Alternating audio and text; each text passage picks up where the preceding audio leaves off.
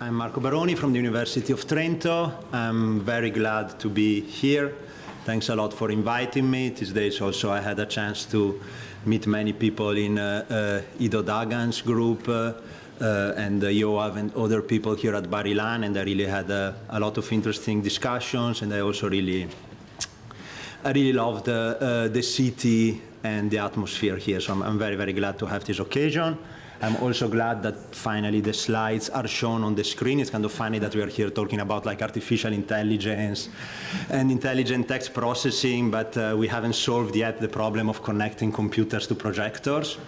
Very well, and yeah, so I'll start with this introduction to distributional semantics. I will talk for about half hour, and then Yoav will take over. I must acknowledge Georgiana Dinu, because several of the slides that I am presenting are actually prepared by Georgiana, who is my colleague in Trento, and also the ERC grant composes that is allowing me to do research on distributional semantics. So the general problem, or one of the largest problems that we have when we want to do semantic analysis of text, and one that maybe like the traditional AI approach of the 70s had severely underestimated, is the vastness of word meaning. So there are like these estimates that say a kid by the end of high school will know in the order of 60,000 words. An educated adult probably in the order of like hundreds of thousands of words. And so if you want computers to engage in meaningful conversations with us, computers also need to know the meanings of many, many words. And so probably a manual approach in which we enter a lexicon of word meanings in the computer is not really feasible, and we may want to look at ways to just learn meaning from text in shallow ways. And the main approach that has been really popular in different flavors in computational linguistics and NLP for more than 20 or 30 years now, is based on the distributional approach of classic structuralism in linguistics, and in particular on the idea that actually there is a lot of information about language and even about meaning encoded in the distribution of words in text. So the basic idea that can be formulated in many ways is that the meaning of a word is, or at least it can be learned, from the set of context in which the word occurs in text. And we may like this just because as computational linguists, it's easy for us to gather large text corpora, but actually that's probably also part of how we, as human beings, learn the meaning of words. So there are actually serious experiments about this, but my favorite little mental experiment is that if now I tell you we found a little hairy wampanoag sleeping behind the tree, you probably never heard of a wampanoag before, unless you've been to a talk of mine. But still, I think you, just from this sentence, you know a lot of things about a wampanoag. So what is a wampanoag? What kind of animal? Well, that's you're as bad as a computer, so. You typically get also to know that, for example, you would probably not run away from a wampanoag, right? It's probably some kind of little cute mammal. And so we probably do this kind of distributional learning all the time as humans, and computers can probably do something similar. In practice, at least the traditional approach to try to encode meaning by distributional methods in a computational representation. This is what I call here the concurrence matrix approach. Yoav will present later an approach, a recently popular approach based on neural network model, is something like this. We gather a large corpus of text, we represent words by vectors, vectors that keep track of the co-occurrence counts of the words with various elements in the corpus. We may reweight the counts in the resulting co-occurrence matrix, for example, trying to give more weight to more informative co-occurrences. Since the matrix might be very, very big, maybe we have like hundreds of thousands of contexts, we might want to reduce its dimensionality in some way. But the important thing is that because each row or column, depending on how you encode your matrix, each row or column in the matrix will represent a word, but it is also from a mathematical point of view a vector, so a point in some kind of space. We can then use straightforward geometric methods to find which words are more similar in meaning. The idea being that if these vectors represent context in which words occur, and similar words occur in similar context, then these vectors should be nearer for words that have similar context and consequently also similar meaning. Let me tell you a bit more about the details of these algorithms. So the first thing I need is a corpus. I will probably have a number of target words that can be very large. Nowadays it may be like 100, 200,000 words that I want to construct this meaning representation for. So I'm going to traverse my corpus as for the word moon over here, and I'm going to count how many times the word moon occurs with various contexts. Of course, a pretty big issue is what counts as a context, and here there are like various options. So for example, a classic one will be that context mean documents, so I want to count how many times a word occurs in each of the documents in my collection. Or a classic approach is also to take a fixed window around the word, maybe 2 words to the left and 2 words to the right. If my corpus has been parsed, I can try to get more informative context by looking, for example, also at words that are connected by a dependency path. So maybe I know, like in the last example here, not only that stars has as one of its contexts C, but that the connection between stars and C is the connection of a verb with its object, which should be more informative. And also I may change the way in which so I may change what I consider as a context, and I also may consider what is the exact definition of co-occurrence, what it means to co-occur with a word, for example. It may mean to occur in a window of a certain size. I may even want to give different weights, so that if the word stars occur like adjacent to the word bright, I may want to give more weight to the occurrence with bright than to the occurrence with intensely, because intensely occurs a bit on the way.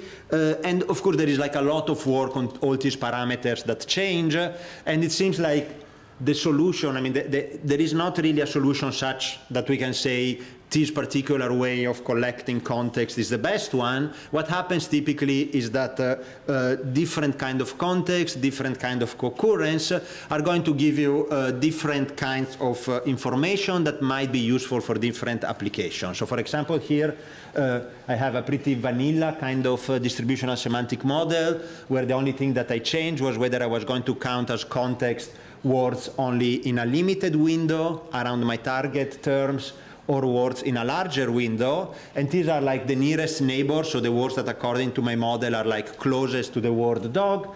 You see that in the nearest window I get neighbors that are in a kind of conceptual sense close to dog, so basically other mammals that we interact with, like cat and horse and a fox.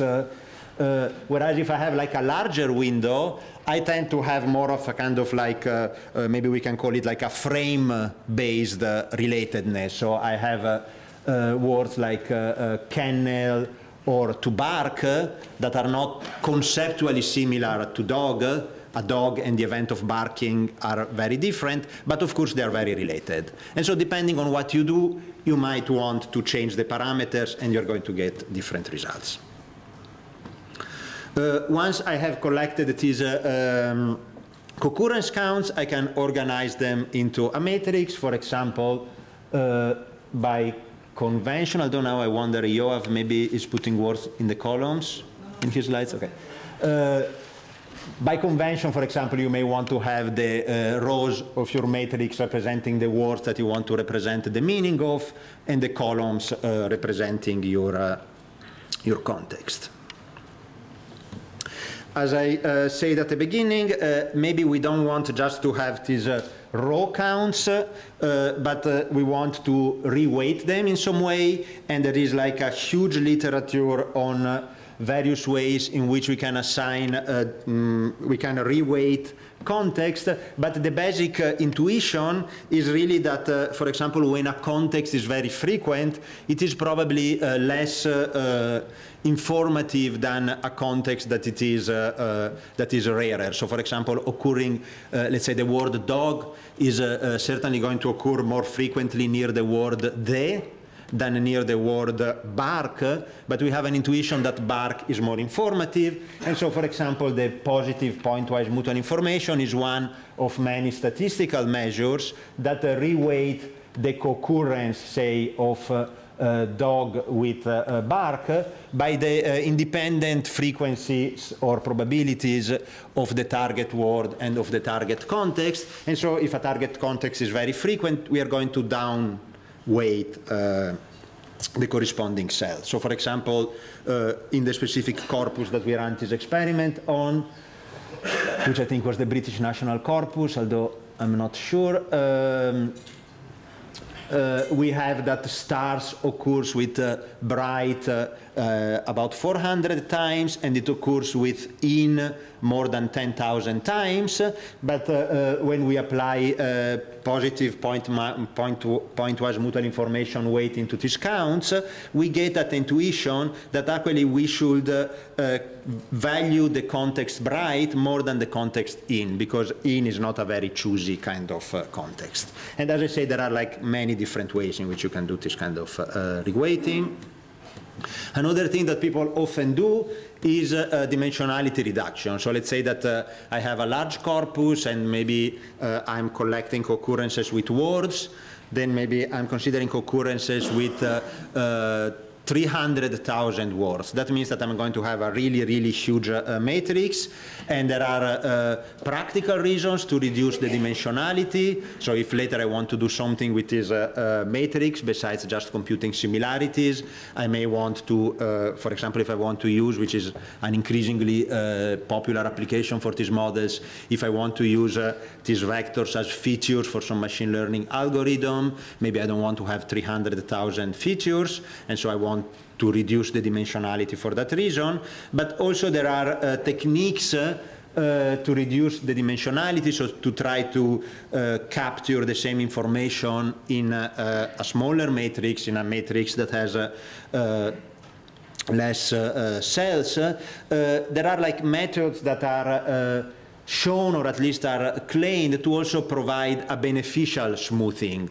So for example, the classic example is that in the full matrix, maybe you have co-occurring with the word automobile and co-occurring with the word car, counting as two completely different features. But if you do your dimensionality reduction smartly, maybe you are going to get a single feature in the reduced matrix, which represents a more abstract notion of occurring with vehicles or something like that. And there are many, many techniques to do this kind of dimensionality reduction. The most traditional one, and I think probably still the most popular one, is the singular value decomposition, where without going into the technical details, but it is important because Yoav later will show some connection between the singular value decomposition or SVD and some popular neural networks model. The idea of SVD is that we have our concurrence matrix, which is a matrix of words and context, and basically we try to factorize it in smaller dimensionality word and context matrices, and then we directly use that thinner word matrix over there as our representation semantic information.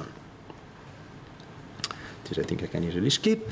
Finally, whether I have done weighting, whether I have done dimensionality reduction or not, the important point, as I said, is that our vectors are representations of meaning from the point of view of our intentions, but from a mathematical point of view, they are just vectors. So, for example, we can see them as directed segments from an origin in a Cartesian plane to a point where the coordinates correspond to the values of the vector, which means that we can use very standard geometry to measure similarity in meaning. So, for example, by far the most used measure is to take the width of the angle that two vectors form as our score of how similar the corresponding words will be in meaning. And in particular, rather than using directly the angle width, we use the cosine, which is a monotonic function of angle width, and it has the convenient property of ranging from 1 for vectors that point exactly in the same direction to 0 for vectors that are at 90 degrees. And if you have negative values, you could in principle even have -1 for vectors that are parallel but pointing in opposite direction. Again, there are many other similarity measures. They are all basically based on similar intuition. So, for example, for the cosine, I gave you the geometric intuition. Another way of looking at it is as some kind of correlation coefficient. It is really a non-normalized correlation coefficient, where the idea is that if you look there at the second formula for the cosine, xi and yi will be the corresponding dimensions of the two vectors, and in general, if these are large values together, so when like word 1 and word 2 tend to have large values in the same dimensions, that product will get very high, whereas if when one is large, the other one is small, they will tend to cancel out, and so you see why something like the cosine is going to measure how similar the distribution of two vectors are. But there are like many other measures that you could consider.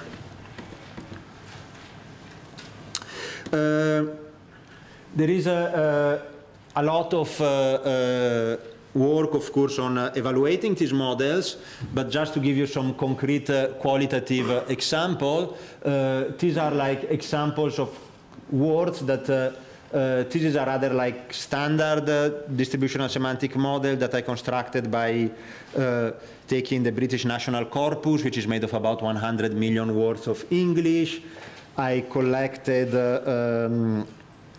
I counted as context the top 20,000 words and counted them, I think, when they occurred on a window of 5 words to the left and to the right. Then I applied the singular value decomposition to the resulting matrix. And here I just got like some words, like for example, rhino, and look at what will be the vectors that are nearest to the vector of rhino in terms of cosine. And you think that you get very reasonable things. So for example, for rhino, the synonym rhinoceros is the second nearest neighbor. And you have like, other creatures like whale and elephant, large mammals that it makes sense that they are close to rhino. You always get like also a bit of like funny things. So for rhino, the closest word is a woodpecker, which I conjecture is probably because the rhino have like this very prominent horns, and the woodpecker has a very prominent beak. You also have other interesting effects. So rhino is near ivory, which kind of makes sense because the horns of rhinos are made of ivory.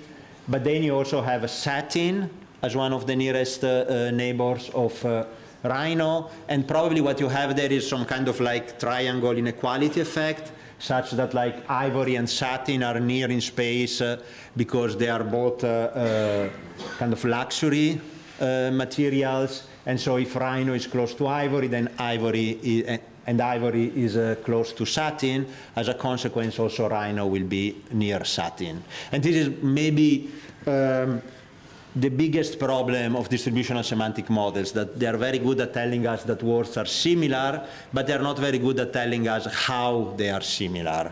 So we want to distinguish the way in which rhino is similar to rhinoceros to the way in which it is similar to ivory, for example. A nice property of distributional semantic models is that they work very well not only for nouns or concrete nouns, but also for abstract nouns, adjectives, and verbs. So for example, for fall as a noun, you see that we get very reasonably as nearest neighbors other values on the same scale. So you have that fall is very similar to rise, increase, drop, decline, hike, and so on and so forth. Good as an adjective is close to bad, excellent, superb, and so on and so forth. Or for a verb like singing, we get like other verbs connected to either making vocal sounds like whistling or some kind of music performance like dancing. In concrete, there have been like a number of benchmarks that by now have become kind of like standard to evaluate these kind of models quantitatively. So one classic way to evaluate them is to get a bunch of human subjects and ask them to rate the similarity of a number of words. So they may tell you that chapel and church are kind of highly related concepts, whereas bikini and pizza have a very little in common. We get these scores from, for example, an average of subjects. Then we have like our models producing the cosines for the corresponding pairs of vectors, and we correlate these with the human scores. And by now we are at a very high level. So for something like the MEN data set, which has about 3,000 of these pairs, we get that our models get correlations by now that are like often over 0.7, and the human annotator agreement is at 0.8. And I think there are models of the neural kind that are also at 0.8. So basically, our models are as good as another subject at guessing similarity.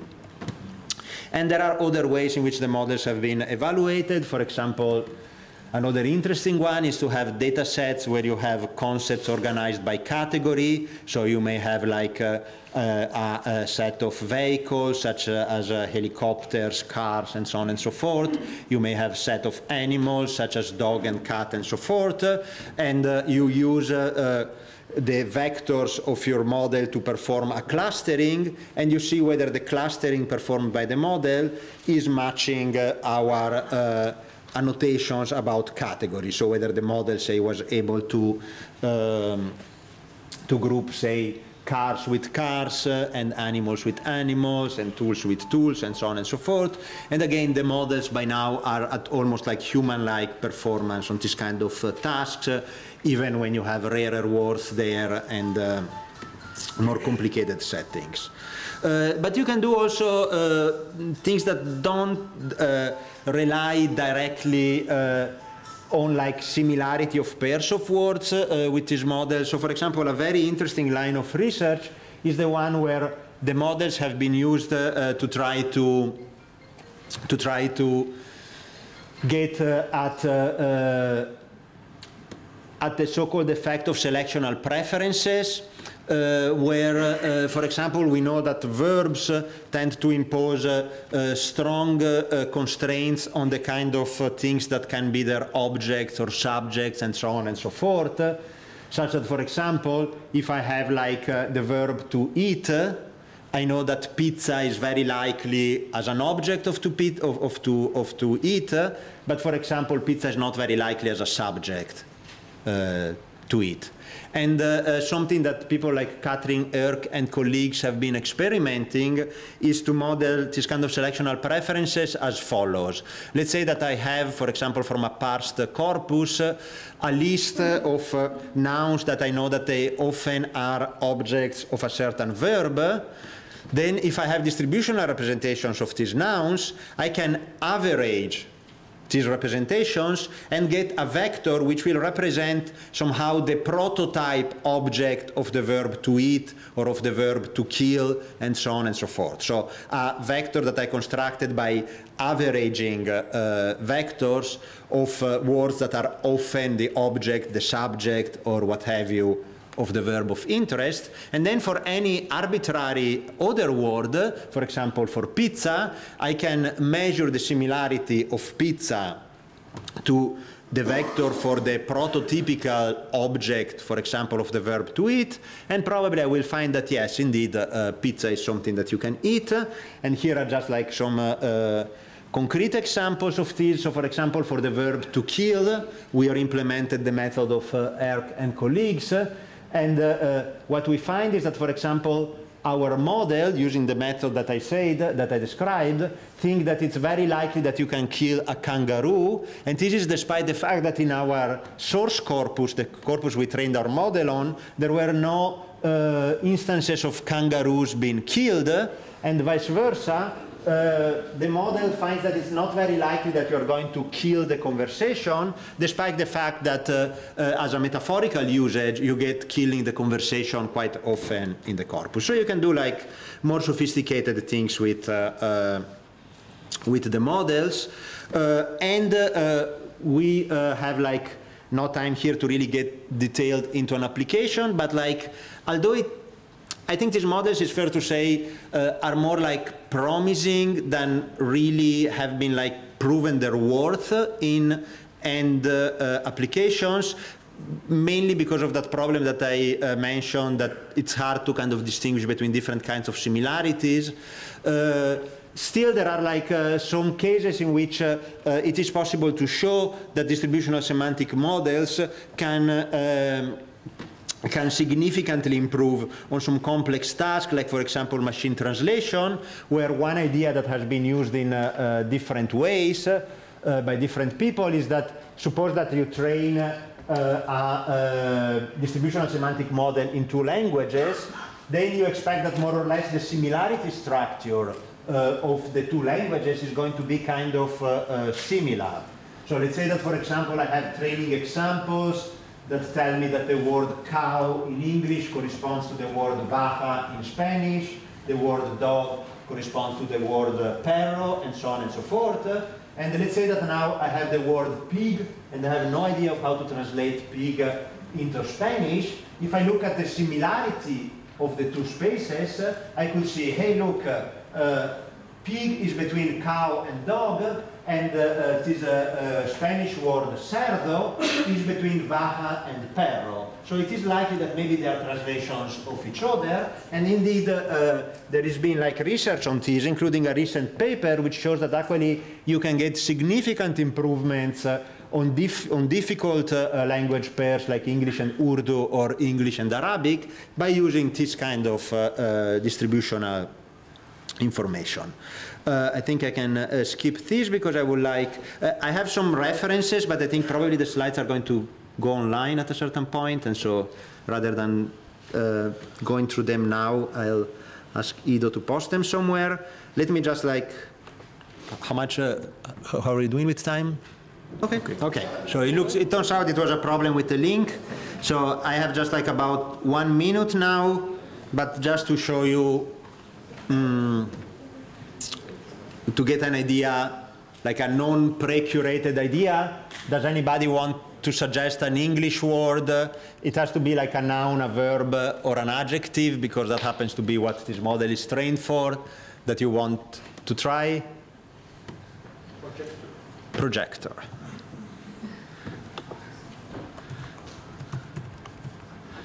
So this is a noun, and this is for English.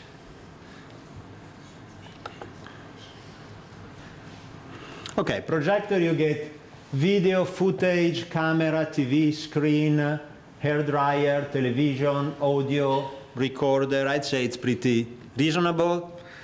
But projector is kind of like a concrete noun, which is maybe the easiest for these models. Somebody wants to try something? Go for love. Love?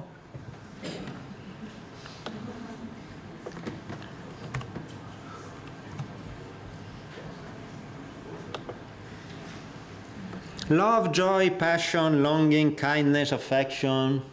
It's pretty good, no? I mean, I find that, I mean, I feel like with this model, with this... It seems you have also some political correctness factor. So, and political correctness stuff is interesting. So, of course, one issue that actually I skipped completely, but is kind of important, is like, what is your source corpus? So, here, for example, we have the British National Corpus, which is more or less a balanced corpus with different kind of text in it. But for Italian, I have a newspaper corpus. Let's see what happens there with Amore.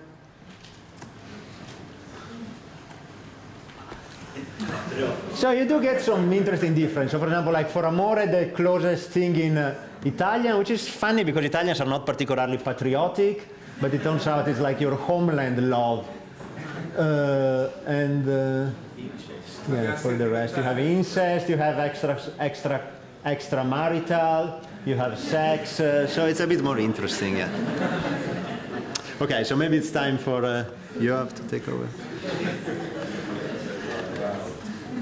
So I'm Yoav Goldberg. I'm a faculty here at Bar-Ilan, and I'll present the second half of this tutorial. And while Markman focused on how these semantic similarities work on kind of the traditional setup, where you have vectors and you count words and their context and you kind of see what's going on, there has been this a new work lately of distributed semantics, or like neural network-based models. And they're kind of like this new promising approach that kind of started like 2 years ago or so in the NLP community or in the neural nets community. And what's happened there is like you basically feed your text into this neural network, and you get back magical vectors, which are kind of word embeddings, they're called. So each word is represented as this dense vector, and these vectors somehow capture semantics. And there has been this program called Word2Vec by Tomasz Mikolov and his colleagues, that kind of, you just kind of feed text, you get back vectors, and they work, which kind of like looks seem magical. And over the past year or so, I've been working here with Omer Levy, mostly, I think he's over there in the crowd, on basically understanding why these things work and how to extend and improve them. And basically what I'll describe today is first, I'll describe Word2Vec as a black box and how you actually work with these models. Then we'll have a little peek inside this black box and somehow give you an intuition on how or why it works. I'll show some relation of how it relates to the things Marco described, and then I'll give some hints on how you may want to kind of tailor Word2Vec to your likings with some extension, which we call the Word2Vec F for features. So this is going to be kind of shallow and dense talk on a kind of a very deep and wide topic. So I will not get into the details, but you can ask me, of course, later. So Word2Vec is this problem which I think many of you have at least heard of, because it kind of made a lot of news, or like, not popular news, but like in some circles, it has been quite famous. And you can download it. And the promise, and actually what happens, is you take some text, like Wikipedia, and you kind of remove all of the tables and the junk, so you get only kind of sentences. And then you feed it into this Word2Vec neural method thing. You wait a few hours, or if you have many cores, then you wait like only 1 or 2 hours for like large text, like Wikipedia, which is kind of 5 billion or 4 billion words. And then what you get back is this matrix, which has many rows, like the size of your vocabulary, basically 170K words, so a lot of words. And each word is a d-dimensional vector, usually like 100, 300, like what you choose. And so like dog would be like these numbers, 0.12, minus 0.32, whatever. Cat have similar numbers, chair have different numbers, and so on. So you just basically get this matrix W, where each row is a vector for a word. Okay, and if you look at kind of nearest neighbors in this space, you get like nice things. So dog is similar to dog, cats, Dachshund, and so on. Sheep, which is also animal, but like cattle and goats and cows and chickens, like things that you grow and eat, basically. Months cluster nicely together. Jerusalem has a nice feel to it, like similar cities. Teva is a company, so it is grouped with similar companies and so on. So these things seem to work pretty nice. Now I'll kind of give you some tips of how you actually work with these dense vectors. So similarity, that's what you want to do, like how similar are two words. So basically it's the cosine similarity, which Marco described earlier. So basically take the dot product and then you divide by the norms. And if these vectors are normalized to begin with, then similarity is just a dot product, which is very easy to do. So basically, my tip here would be to just load your words into memory and then normalize them at once. And then after that, you just do dot products, which is very convenient. Now, if you want to find the most similar words, so not only a pair, but like give me the most similar words to dog, so I want to basically compute the similarity from one word, call it V, to all of the other words, okay? And then after I do that, I kind of pick the most similar ones. So in this framework, basically, it's only a single matrix vector product. So I take my word matrix, I multiplied it by the dog vector, and I get this large vector of similarity where each entry is a similarity to one of the words in the vocabulary. Okay? And then I basically take this vector and I take the k highest values in it, and these are the words that are most similar. And the thing is that this thing is kind of very, very fast to do with a reasonable library. So for 180k words, which with 300 dimensions, it's kind of like 330 milliseconds for this query. So it's pretty fast, and you can kind of compute similarities quite quickly. And here is some code in NumPy that does that. A lot of the, so it's basically kind of retrieves the words and everything, but most of the work is done in this line over here. Okay, so this is just a dot product, and that's kind of optimized and works well. Now, if you want to compute similarity to a group of words, okay, so I want find me words that are most similar to cat, dog, and cow. Okay, so one way to do this would be to just calculate similarities to each element in the group, okay, and then sum them, and then you have like a large vector of similarities to all of them, and then you take the highest value indices, which is okay, but not very efficient. Okay, so a better option would be to first concatenate or sum the word vectors, and then do a single matrix multiply. Okay, so and this is kind of very efficient and very, very easy to do. So you get some kind of composite effect, and it's kind of also the same thing mathematically. So it's nice to have, and you can kind of have similarity to many, many words like this way. So that's kind of an efficiency tip if you want to work with these models. Okay, so working with these dense vectors can be very, very efficient. Okay, and they're basically very convenient to load into memory. They're easy to store. They're kind of nice and dense, and they produce nice results. But now let's try to understand where does these vectors actually come from. Okay, what's the source? So I'll describe how word2vec works, and word2vec actually implements different algorithms in the same framework, and depending on what parameters you give it, you'll get it will be a different algorithm. But basically there are two training methods, negative sampling and hierarchical softmax, and there are two ways to represent context, which is the CBOW and the skipgrams, and I will focus on negative sampling and skipgrams because they're kind of more easy to explain maybe, but all of the intuition should carry to the other models as well to some extent. But also kind of this pair works very, very well. So just use that and you'll be fine. So how does word2vec work? So the way it works is you represent each word as a d-dimensional vector, so that's kind of the blue over there. And then you take each context, which is a neighboring word, also as a d-dimensional vector. Okay, so each word basically has now two different representations. One of them is a word, and one of them is a context. So the vector for, say, dog as a context would be different than the vector of dog for a word. Okay? So you have these two matrices, and you initialize them with random weights. So they're kind of random at the beginning. Okay? And then they're just matrices. Now you take text, and you just move over it window by window. Okay? So you take one window, say a cow or a heifer close to calving, just some part of Wikipedia text. And one word would be the focus word, and then to the sides you have context. So here W is the heifer is the context word, and the context are the kind of words around it, the CIs. So you have one row in W and several rows in C.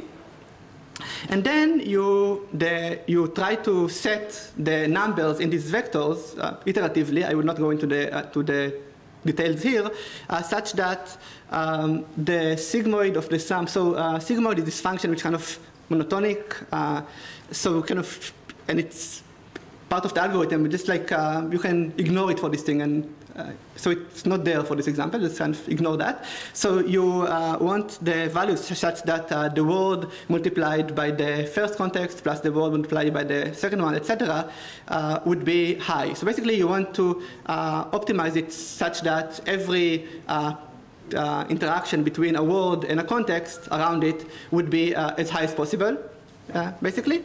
Okay, and then this is easy to do if you set all the vectors to say 1, so like everything will be high with everything, so that's bad.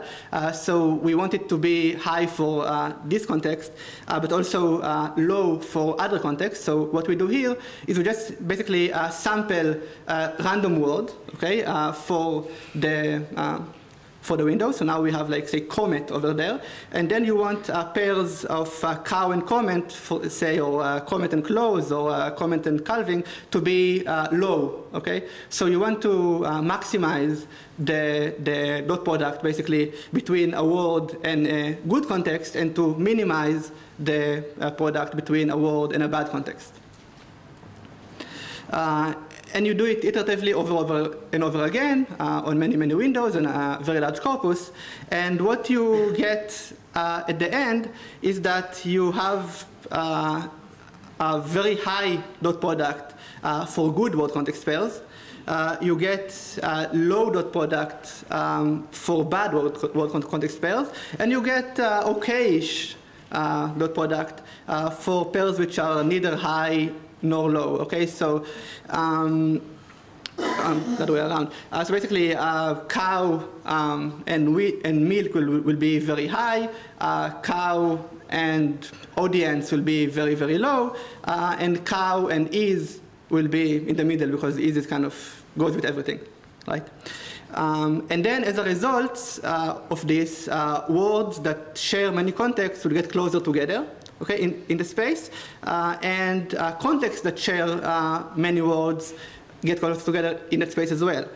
So we run it for several iterations, and at the end, what word2vec does is basically throw away C, so it ignores all of the context, and just takes W, okay, which is our words matrix, and then words that appeared in many different contexts will be similar to each other, and you'll have this very nice semantic space or semantic model. So that's basically what word2vec does, and it does it very, very efficiently with many threads and so on. Okay, but now let's try to look at it from a slightly different angle. Okay, so imagine we didn't throw away the context. Okay, so we keep both C and W, and then we just multiply them. So take the multiplication of the word vectors and the context vector, and what you get as a result is a very large matrix, which you cannot really store, but it will be there, where each row is a word, each column is a context, and each cell will correspond to basically the multiplication of a word of a specific word and context, okay, which is basically some association measure between a word and the context, okay? And I guess this thing looks kind of familiar from Marco's talk before, okay? So basically this thing is very, very similar to SVD. Okay, so in SVD, we start with this word context matrix, and we define some measure of association, okay, say positive PMI, which works very, very well. And then you approximate it with two thin matrices, okay? And what happens here is that we start with two thin matrices, but basically they actually represent some implicit word context matrix in a different space. So now something to ask would be, okay, so if we were to look at this matrix, what would it be? Like, what's the association? And with work with Omer, we showed that actually this matrix that you reconstruct is very, very similar or very much related to the positive PMI thing. So this thing is very, very similar to SVD, but it does it in a slightly different way. So there are differences in what it optimizes, but the idea of having words and context in a matrix is there. Okay? So that's basically what I said. And so that's the kind of relation between SVD and word2vec. So word2vec is basically a technique to do dimensionality reduction, okay, over some implicit word context matrix, just like SVD is doing. And actually, with a few tricks, which we show in this paper and we'll not talk about today, you can get SVD to work just as well as word2vec, okay, on many, many things. But word2vec is nice because it works without building this matrix. So you don't have to count, you don't have to kind of store words or like store pairs. You just kind of store a vector for each word, which is much more reasonable to do in memory, or much more efficient. It's also very, very fast to train as opposed to SVD, which is kind of can take some time to do even with very optimized systems if you have a very large sparse matrix. And it can use multiple threads. As a result, this thing is very, very easy to scale up to huge data and very, very large word and context vocabulary. And a lot of the power comes from that. We can just like apply it to very, very large text and get very nice results at the end quite quickly. Okay, so if you were to ask me, should I use SVD or like Marcos-based methods or this new word2vec technique, I would say go for word2vec in the beginning. If it works, then great. If not, you can investigate further. But these things are very, very easy to work with. The only thing which they are not great for is interpretation. So you don't know what each dimension means. And also, you cannot really play with different similarities because you have to use cosine. But if that's OK for you, and I guess in industry that should be fine, then this thing is very, very easy to work with and very efficient. And now let me just give you some words of how to kind of go slightly beyond what word2vec gives you, and to somewhat extend it a bit to kind of tailor it to your needs to some extent. So as we've seen, word2vec is basically factorizing this word context matrix, right? And the content of this matrix affects the similarities that you get back, okay? And word2vec basically gives you this parameter, which is how large should the window be. And that's important because, as we've seen in Marco's talk, larger windows will get more general kind of things that are related to what you want to find, and like smaller windows will get more focused, maybe similarities. But maybe we can have like different kinds of context, like the pencil relations, also as Marco showed, which will give you a different kind of semantic space. And we have this extension of word2vec that allows to do it. It's It's it's Levy and Goldberg, right? It's a mistake. So that's actually my work and not those, but it's all the same, you know, a typo. Yeah, the same family. Yeah, so. So now I'll kind of describe these contexts and how they will affect the model. So the idea is that like if you take this like window to each side, you get this bag of word model. So take this sentence says Australian scientists discover stars with, and you look like at two words to each side. And you see that here the kind of discover is the focus word, and we get Australian and scientists and star and wit. Okay, so discover star is nice, scientists and discovered is nice. Australian, not really related to discovery. I mean, they do discover stuff. I'm not saying anything against them, but like it's not like the most prominent thing for discovery or for Australians. Okay. Now, telescope is actually good for discovery, but it's not in our window because we only choose two, so we kind of it's got left out. Okay. Now, if we look, so if we parse a sentence and we look at the kind of dependencies that we get, and I like to do parsing because that's what I mainly do, so I parse things a lot. But if you look at these things, now you get that discover is the kind of subject of scientist. It is applied to star as a direct object of it, and you do it with a telescope. Okay, so now you have all of the things that are related to discovery with the relation, and Australian, which is not related, kind of left out. So we kind of have a more focused kind of context. And we can just now, if we feed these as context to Word2Vec instead of feeding our window around the world, okay, what we'll get is something like that. So a few examples for Hogwarts, which is a school of magic from Harry Potter. Okay, so if you have 5 words to each side, you'll get things like Dumbledore and Hallows and Half-Blood and Malfoy and Snape, which are basically things from the Harry Potter universe. Okay, so like things that are kind of like Harry Potter or like are related to it. While in the dependency-based context, you get basically names of schools or good private schools in the US. Slightly down the list, you'll get Degrassi, which is kind of a fictional school. Okay, but yeah. Okay, so good to know. So basically, you see this kind of very different kind of similarities that emerge, and depending on what you want to get, you should use like the context that is more suitable to you. Okay?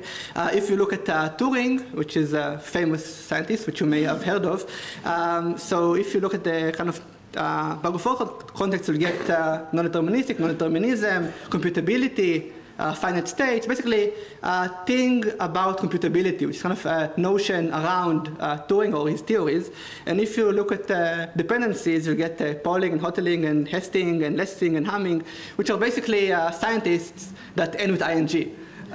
So the ing is a byproduct of the model, so probably some parsing mistakes along the way grouped some ing things together. But if you go slightly down the list, you get Polya and other scientists that are not really related to the ing suffix. So you also get some, bad things here, but generally this works very well, and I would at least argue that for my purposes, I would prefer to have this list of scientists next to Turing than just like things that he did, but again, it depends on the application.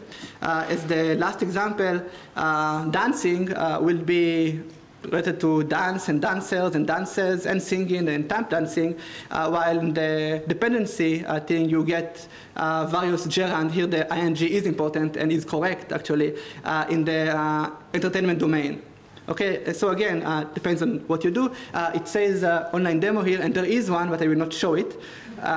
So you can go on later. Just look for Omer Levy's website, and then there is a link there to the demo. Okay, so basically what I'm trying to say is that context matters, okay? And you should choose the right context for your application. So larger windows, more topical, dependency relation, more functional, like things that can actually replace each other. But you can also think of like other things. Maybe you want to kind of fill it only noun-adjective relations, or only verb-subject relations, and kind of depending on what you do, you'll get different kinds of similarities. They may be more focused to like some aspect of similarity. So kind of like play with what you expect to achieve just by kind of playing with the different context in some kind of preprocessing. And also can kind of get more imaginative, so you can say, okay, so if you have something like Twitter, or you have like many messages coming in a stream, or Facebook, or something like that, you can say that, okay, the context is the time of the current message, and the words are the words, and then you kind of get grouping of words as to when in the day they are usually used. Okay, so you get like night words and morning words and things like that.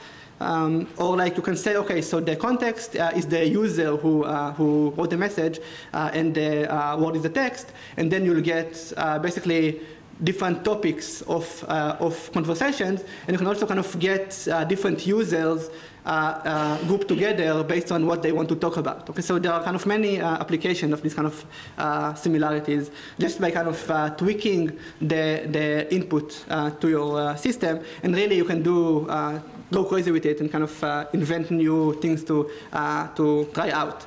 Okay, and for that we have some software. So Word2Vec allows you to basically gives you only words in some context. We have this extension Word2Vec F. Okay, it's freely available. Basically, we took the code and did some modification, and now first you can actually save also the context matrix as well as the word, which is maybe nice to have.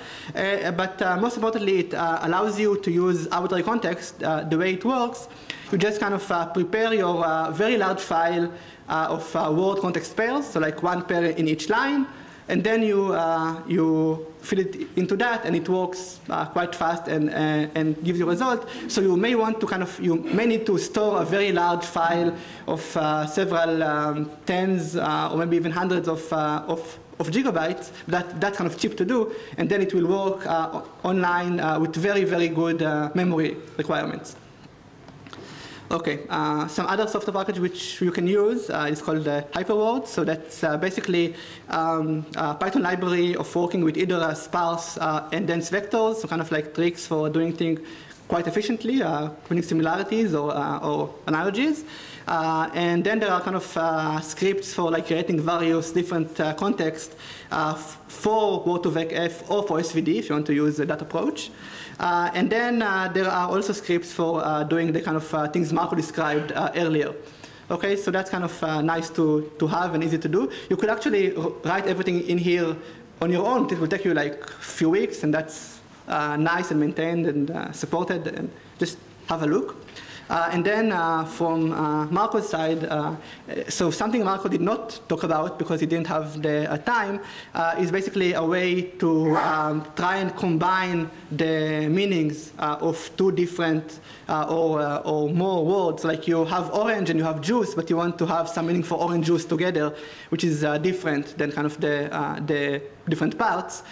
So there is some research on how to do it intelligently, and it doesn't work perfectly yet, but it works quite well. So basically, this package for Marco, you give it a vector representation of words, and it will derive how to represent sentences or phrases. Okay, and there are different kind of composition methods implemented there. So check it out, have a look. To summarize what we have seen in this dense and short tutorial on a very wide topic. So we started in the first half by talking about distributional semantics. So basically this means that words in similar context have similar meanings. Okay, and basically you represent each word by the context it appears in, and you can get very useful stuff from that. But then you have to ask yourself, what is a context? Okay, so what do I choose as my context? And also, how do I weigh them? Like, how much weight do I give to different contexts? And then we've seen the neural methods like Word2Vec, where each word is basically a short vector of numbers. But we've seen that the same intuitions apply also in this kind of models, but they're efficient to run, they scale well, they're nice to work with, but still it's very helpful to think about them in terms of like context types and what you want to get out of your model. So basically design your context to get what you want. So basically, if you want to improve such model, one way would be to look at the machine learning aspect of it, which is, I try to do it also, but you will get much larger mileage if you just change your context, basically, to what you want to do. Okay? And then we showed some software which will allow you to just go home or to your company and start hacking away on new world representation for stuff that you want to do. So that's our tutorial for today, and thanks for listening.